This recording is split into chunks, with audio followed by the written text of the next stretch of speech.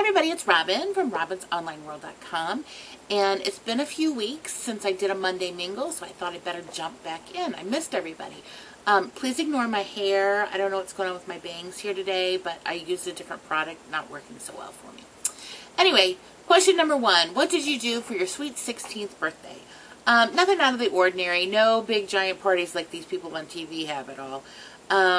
My mom did send a stinging telegram to my high school, though, that day, and I had to be in the cafeteria, apparently, they told my mom.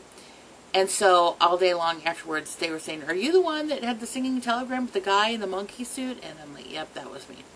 I went to a really big school. So, other than that, we had a family birthday party, I'm sure, and I hung out with my friends.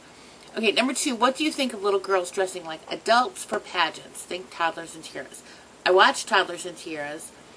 And I'm not crazy about the outfits that are kind of slutty looking on the little girls. It's a little odd for me.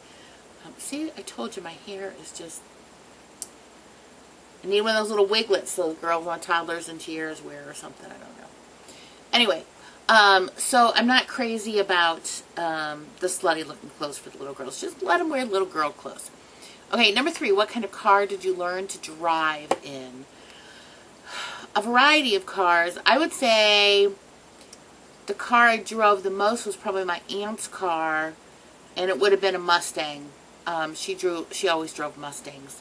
And then I learned to drive a stick shift on my dad's big box van, Ford box van, and he said, if you could drive this stick shift, you could drive any of them.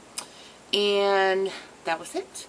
So that's the Monday Mingle, and I'm going to get around and hopefully see everybody else's Monday Mingle, and I'll see you all soon. Bye.